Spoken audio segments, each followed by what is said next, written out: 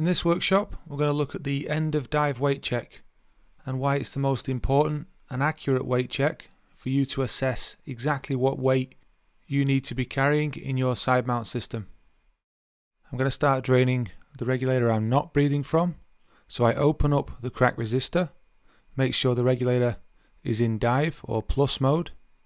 I then move the regulator to the opposite side of my face away from the cylinder so I can clearly read the pressure gauge, making sure I don't drain more than I need.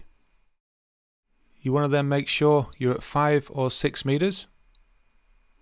Just before we start doing the breathing exercise, we need to completely remove all the air from our BCD. The goal is to be able to hold 50% lung volume, staying still or holding at your start depth without moving up or down unless you breathe. Once you've moved up, change your lung volume to 20% and you should start to sink back down.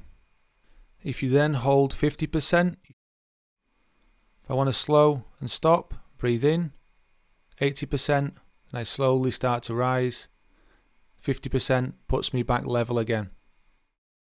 Now I want you to watch this example. The diver's BCD is empty. He's followed the correct steps.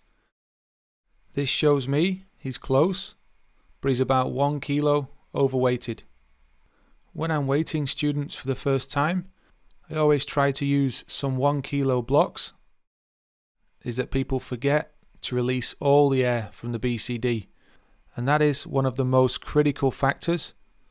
So I'm just making sure he now deflates his BCD fully.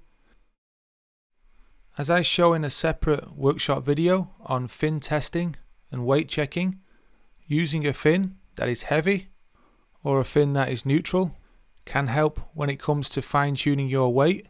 Just make sure you do the diver trim check correctly as well. If you're going to a new place that you've not dived before and using new equipment, don't make a challenging dive. Instead, make a training dive and find your correct weighting.